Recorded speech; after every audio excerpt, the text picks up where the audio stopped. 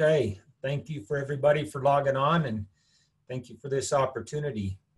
With the recent outbreak of vesicular stomatitis going through our horses in the eastern part of the state, I thought it would be a good idea to spend just a few minutes about talking about that current outbreak, as well as talking about some of the requirements that we have as we're traveling with horses throughout the state. So we'll talk about interstate and intrastate travel, the paperwork that's required for those traveling. And if we have time, we can talk a little bit about nutrition, especially for the traveling horse, as well as some of the common first aid things that we need. But we'll cover the first one first and take as much time as we can, or as we need to at that point in time. If we have time for the others, we will. So to begin, with the current outbreak that's going on, there's a few different places where you can go to get up to date and as current as we can information. This equinedisease.org place is a place where you can go for any equine disease. It's a site that's free for everyone to sign up with. You enter your email and they will send you an email for every disease outbreak. But if you come here, you can put vesicular stomatitis. You can click on your own state, and it gives you updates as far as what's going on. What I like about this, they're always including the government update on what's going on throughout the state. And if we look here, we look down to Utah, we currently have these counties that are affected, the number of premises that are affected, and the other things that are going on there. If we look at it, in Utah, it is only horses that we are seeing it so far. We have not seen it in cattle. In a phone conversation with the state yesterday, they talked about that we only have 2 counties with quarantines left, in Duchesne County and Uintah County. However, that can change at any point in time. Another site that I like to, if I can get my mouse to work, let me go back there. Another one that I like to look at is the Utah, or the ag.utah.gov.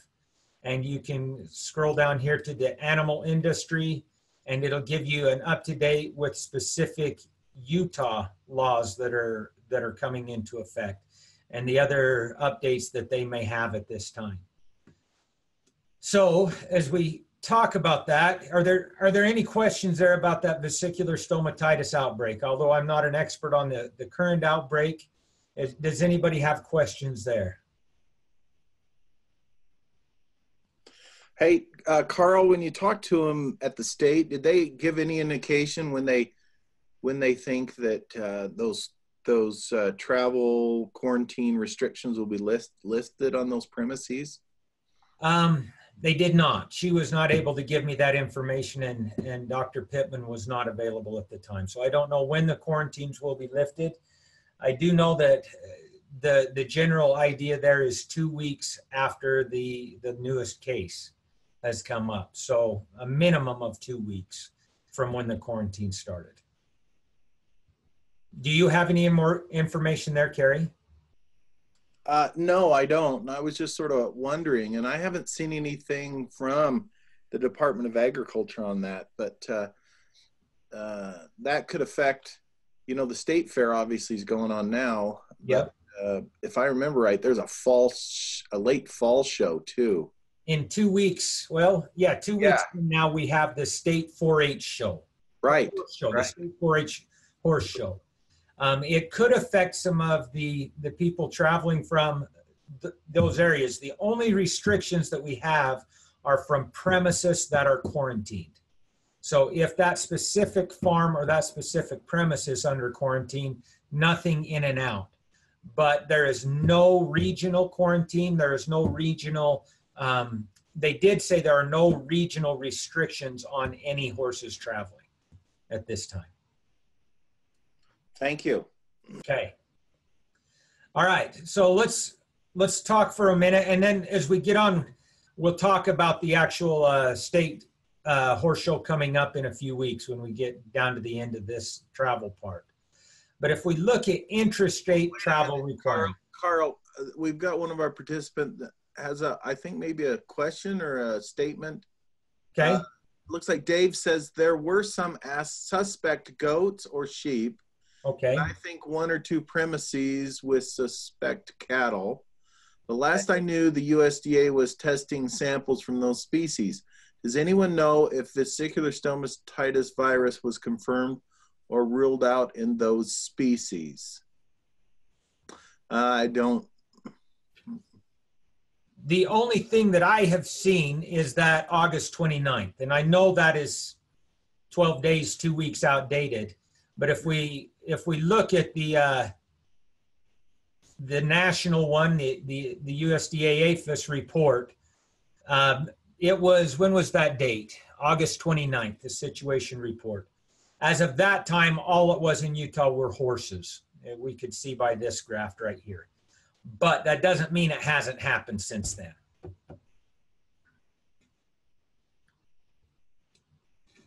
Does that answer that question?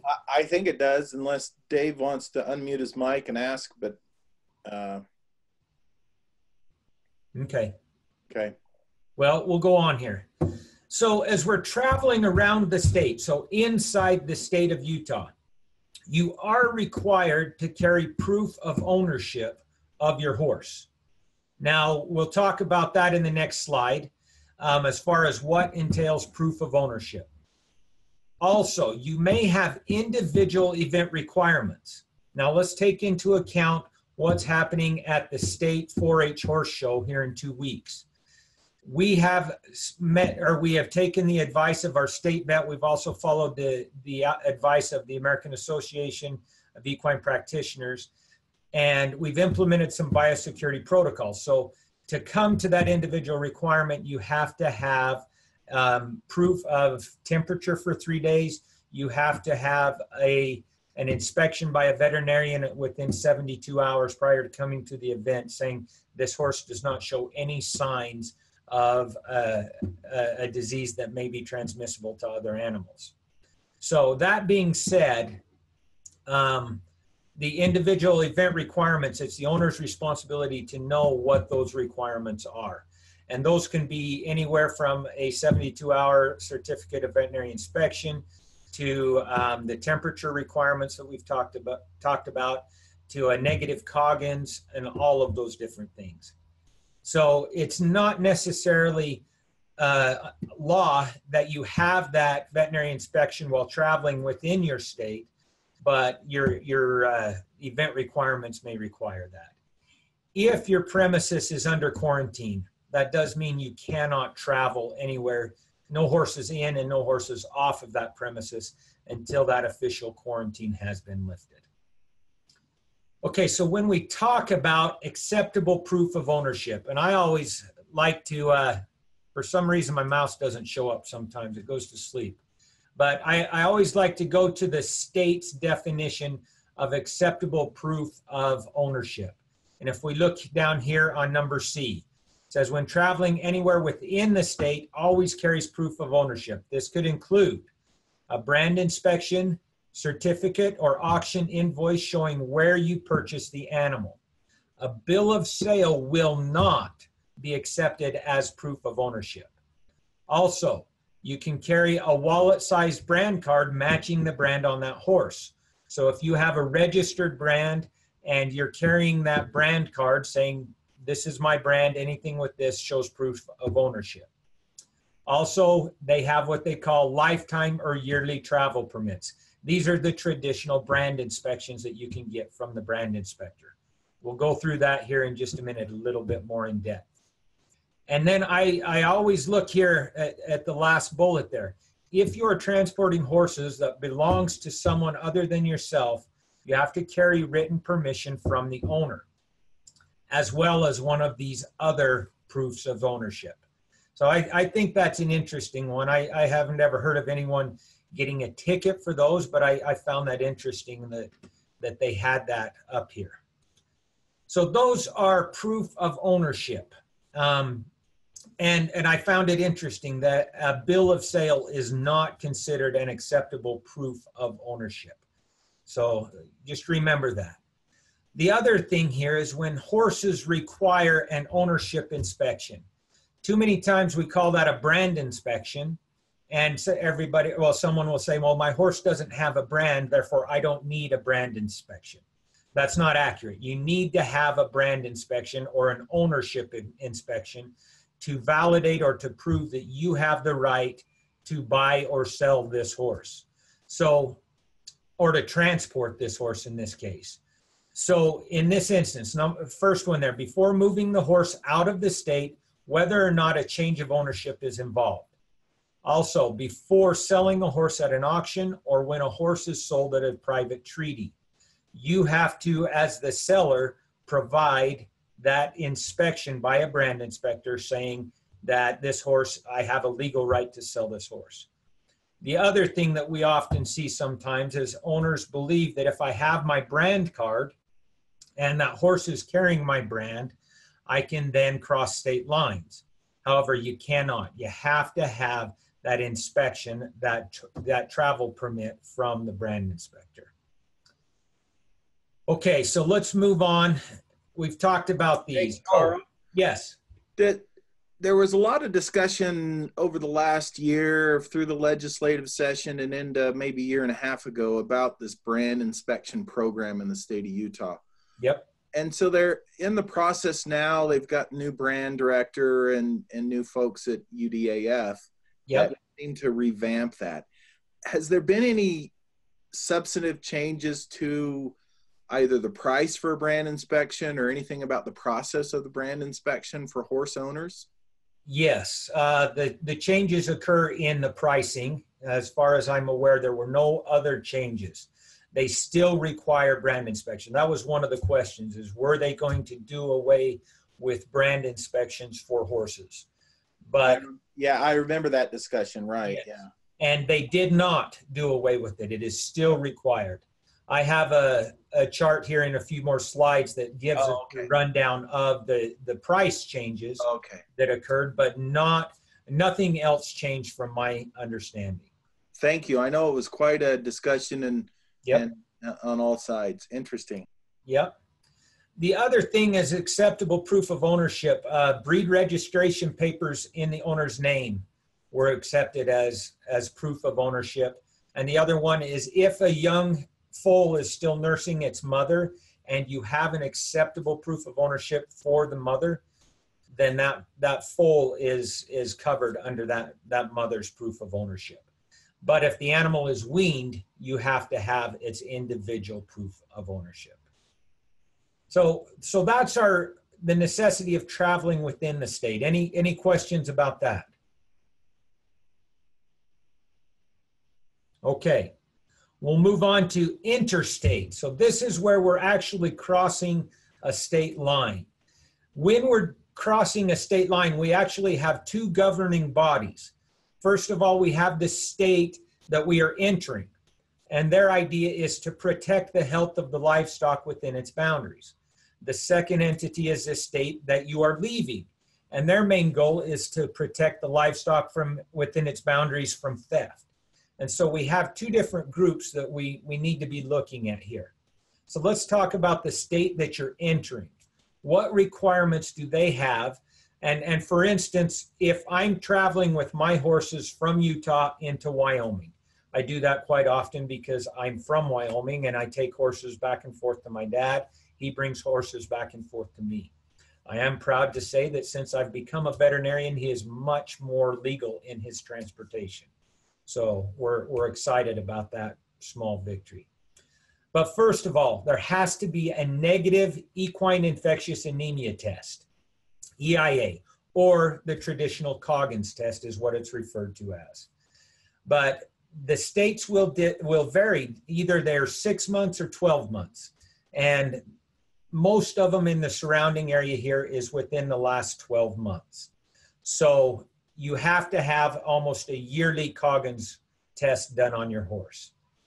That Coggins or negative EIA test must be listed on the certificate of veterinary inspection with the Ascension number on that CVI.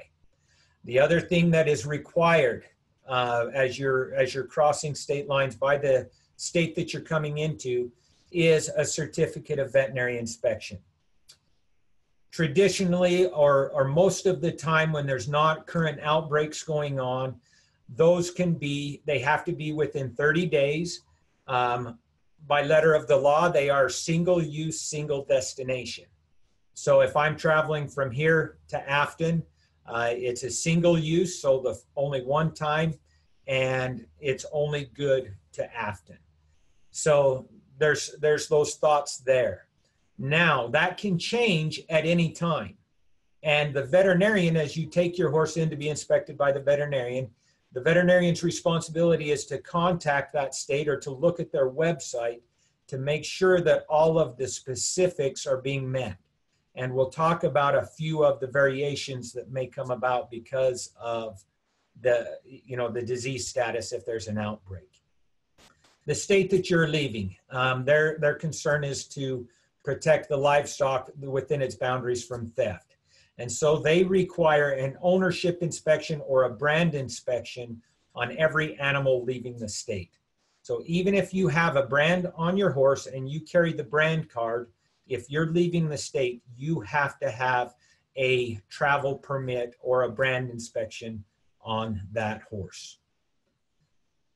Okay, certificate of veterinary inspection. They require a few things, and these are requirements. It's not the veterinarian setting these rules, it's the states that you're coming into.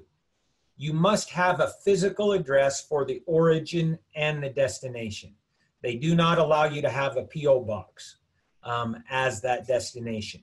That gets a little tricky sometimes when we've got individuals who are traveling to Wyoming or traveling to Idaho or traveling here to Utah.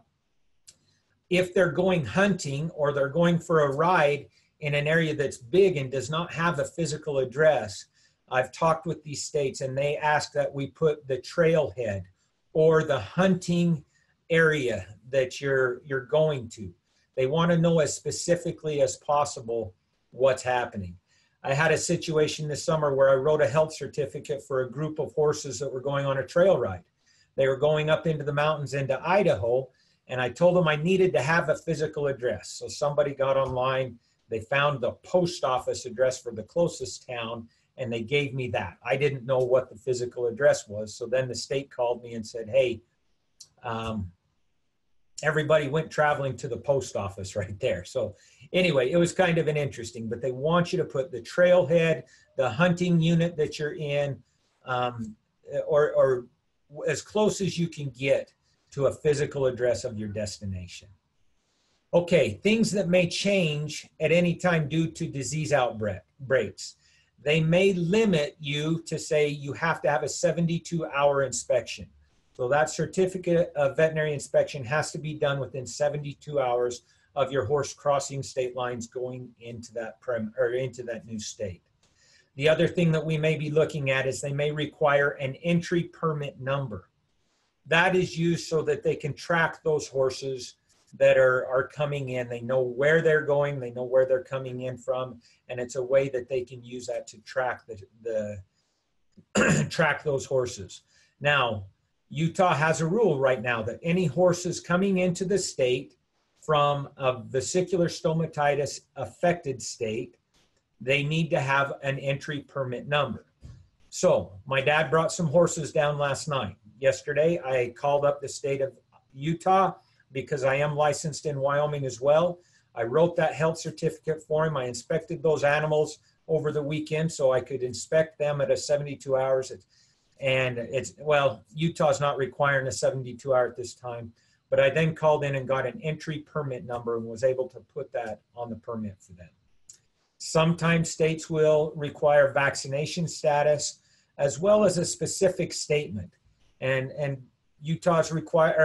Wyoming required that a week ago or 2 weeks ago as I went there took my racehorse to be run. It says all animals identified on this certificate have been examined by me and found to be free from clinical signs of vesicular stomatitis.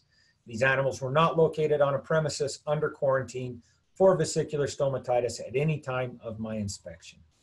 So those are some things that may change at any time. And really, this is your veterinarian's responsibility to find these out. But as your veterinarian finds them out, he's going to require some of this information from you as well. Here's just a copy of the the certificate of veterinary inspection that I had to provide as I took my horse to Rock Springs to run a few weeks ago. As you can see up here, if I can get my mouse back in here to show you a few things, they require a physical address. So where is that horse physically located? Then they require a physical address. Where is that horse physically going? And this is the address of the racetrack in Rock Springs. Wyoming did not require an entry permit number. Remember, this is a horse coming from Utah into Wyoming, so they did not require that entry permit. They did require a health certificate or a certificate of veterinary inspection number, and that's listed on every certificate of veterinary inspection that we've got. Down here, you can see that these horses were tested for EIA. They have different ascension numbers because one of my horses was done in May. This was the racehorse. This is the horse that travels with him. He was done in November. So when November comes around, Hondo, this particular horse, his Coggins report is old and not valid.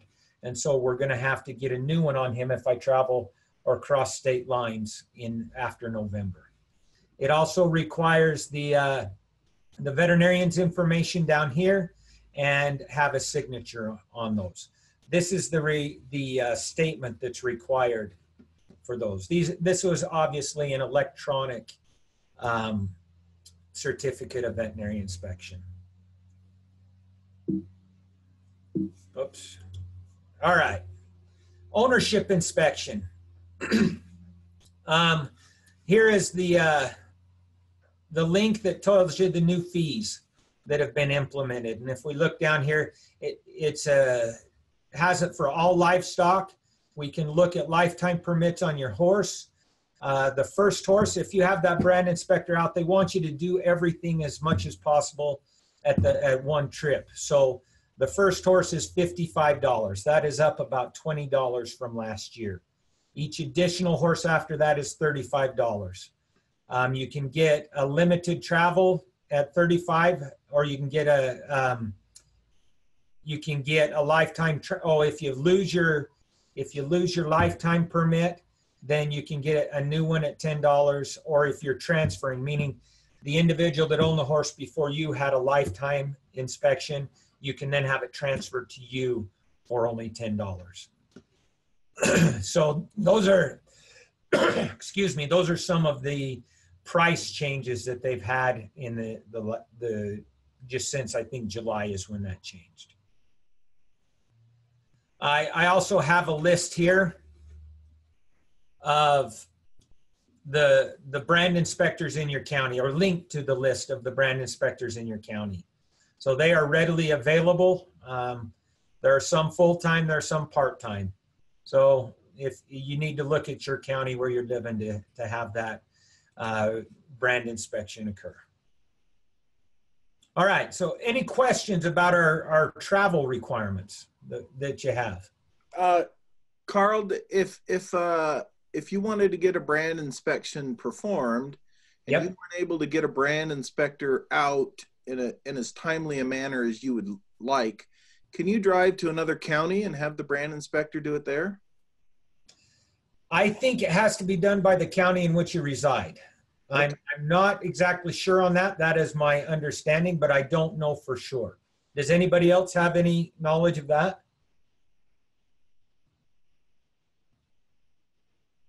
I do think it has to be done by the county in which that horse resides. Talking about doing it in a timely manner. You've got to understand these guys are busy. And they really dislike it when somebody calls them on a Saturday or Sunday afternoon saying, I just bought a horse off of KSL, or I sold my horse on KSL, and I now need to have my brand inspection. They're here to pick the horse up. Understand it may not always happen that fast. So if you know you're selling a horse, if you know you need a brand inspection, then call them, give them some days in advance. They try hard to get there as quick as possible, but they can't always come at the drop of a hat. So, any other questions? Okay, we'll move on here for just a minute. Talk a little bit about nutrition, particularly where you're traveling. The number one thing that you have to think about with your horse is water, daily requirements. On average, a horse will need between about 50 milliliters per kilogram of body weight. They're going to get anywhere from 2.6 to 9.2 gallons of water a day, if you do the math. When you're traveling with horses, that can go up. Horses have the ability to carry a lot of water in their digestive tract. Upwards of 20% of their total body weight can be water carried in their digestive tract. And they can absorb that water throughout the day. But we definitely do not want that horse to get dehydrated, especially when you're traveling. Be very careful, because horses don't always like to drink water from a new location. Case in point, my horse at home, we have a well, so there's no added supplements, there's no added chlorine or anything like that. So when I take him to a location where there's chlorine in the water, he really does not want to drink. And so we have to carry water with us when we want him to perform at an optimum level. Horses will drink more water when they're fed an alfalfa diet. And so you have to think about that. And be very aware that lactating mares are going to require 75 to 100 mils per kilogram. So they're going to be drinking almost twice as much as, as a non-lactating horse.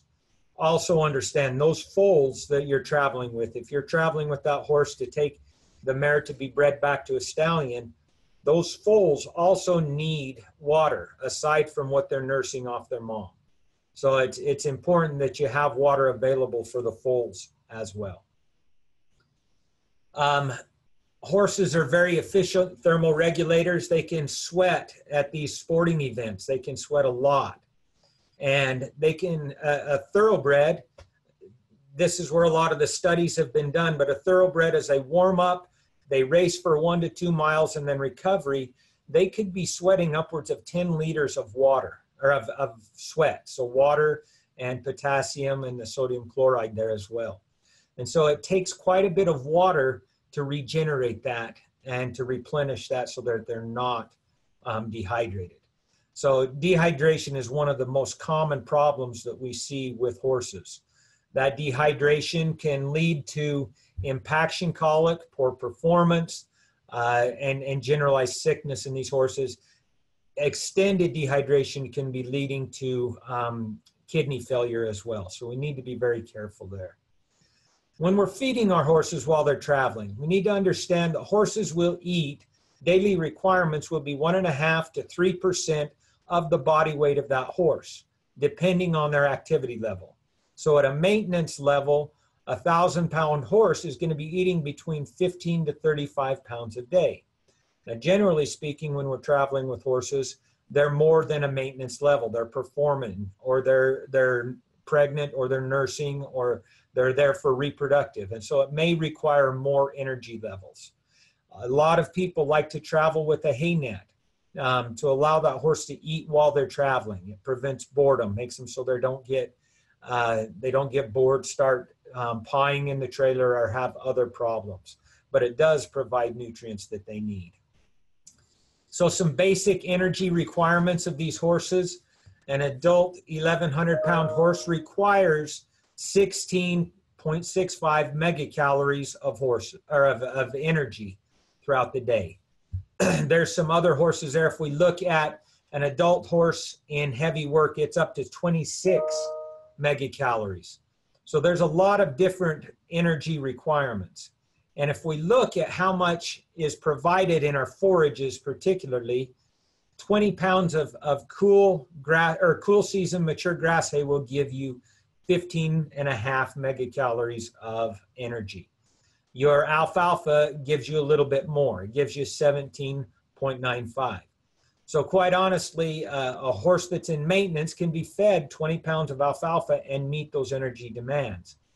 But as your energy demands go up, so do your energy requirements, or so that you need to feed more forage, or you may need to throw in a little bit of concentrate.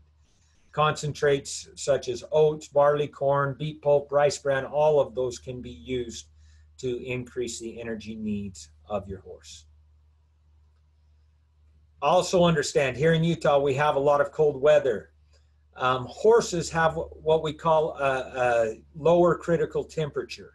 It's a temperature that if it goes below that point, they need to produce more energy, metabolic energy, to keep their body, their core temperature up to where it needs to be. For an adult horse in maintenance, that temperature is 18 degrees Fahrenheit. For a pregnant mare and growing horses, that's 40 degrees Fahrenheit. So there's quite a difference there. What that's telling us is that when we hit those lower critical temperatures, we need to feed that horse more. That horse needs to consume more energy to be able to keep its body temperature where it needs to be. A good rule of thumb is for every 10 degrees outside of that lower critical temperature, or below that lower critical temperature, we need to up their feed 15 to 20% to maintain a normal body temperature. And we have to keep that in mind as our horses are being fed during the cold weather, but particularly when we're traveling with those horses during cold weather. I get excited about our cold weather because that's when I start running my chariot horses. We run during the wintertime. And so we always take that into account, that they're eating more. Here's just another graph that talks about being able to meet the energy requirements. So an 1,100 pound horse in light workload requires 19.9 or almost 20 megacalories of energy per day. That can be met with 22.5 pounds of alfalfa. But if we get into a pregnant mare or a lactating mare, a lactating mare has a huge energy requirement, 31 megacalories per day. That's going to be met by 33 pounds of alfalfa plus 2.5 pounds of oats. She's going to be eating a lot. And so you've got to be thinking about that. These are just some suggestions we don't need to get into those right now. All of these have come off of this NRC 88 website. That's the National Research Council, where they've gone in and they have a really neat website right there where you can help design a ration for a horse.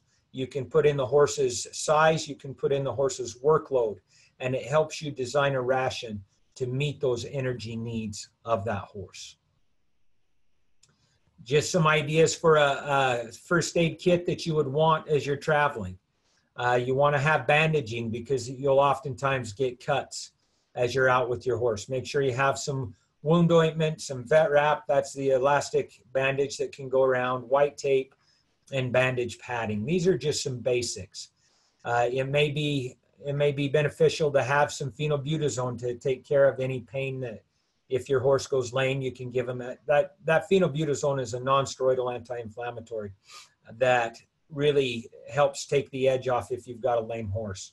The phenylbutazone and the Banamine both can be purchased in paste form that you can administer that orally. It's really easy and it may help take care of some situations.